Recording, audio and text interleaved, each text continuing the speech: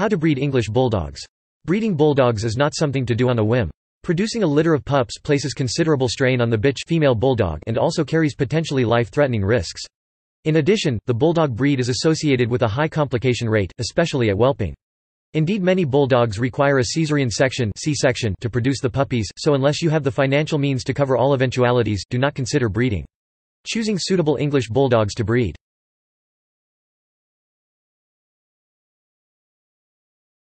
Understand the responsibility of breeding. Do not breed unless you have plans that include the proper long-term commitment to the breed, the health and safety of the bitch and puppies, and the willingness to completely understand the bulldog and its needs.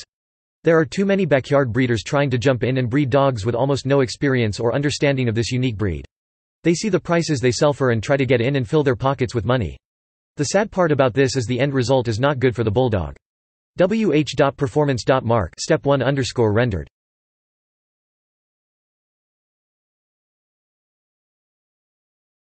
Do not breed dogs with underlying health issues. Many bulldogs suffer from breathing difficulties because of a combination of flat faces, large tongues, and small windpipes. If either of the mating pair of bulldogs has had to have surgery in order to open up their nostrils, trim back parts of their soft palates, or remove their tonsils, do not breed them. The genetics for a crowded throat will be passed on to the pups and will perpetuate these distressing problems. Even if your bulldogs haven't required surgery, you should still avoid breeding them if they struggle to breathe. Especially do not breed the female during summer months if she has breathing troubles.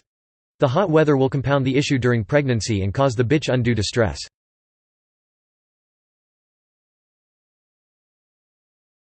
Consider the female's temperament. Evidence suggests that the character of the mother is passed on to her puppies. If she is excessively nervous or she is aggressive, her puppies are likely to have similar non-ideal behavior patterns. The best bitch to breed from is a calm, friendly, and gentle dog. A calmer female will also make a better mother who is less likely to be snappy or insecure when it comes to her puppies, too.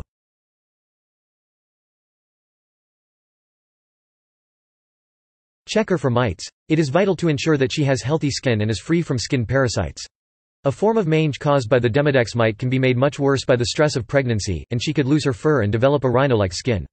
In addition, the Demodex mite can be transferred to the pups at whelping, which means they are born with the mite and will go on to have poor coats and skin. Not only is this undesirable, but it can make the pups harder to sell, so you are more likely to be left with them on your hands.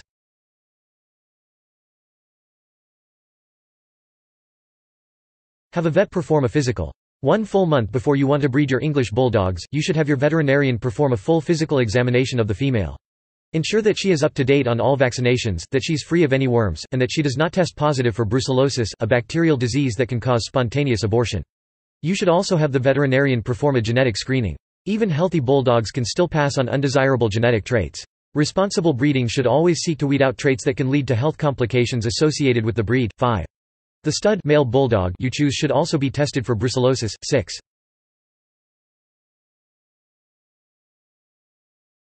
Do not breed her before her second cycle. Your bulldog will have her first heat sometime after 6 months of age, but you should never breed a bitch before her second heat, which she will have every 6 months after her first one.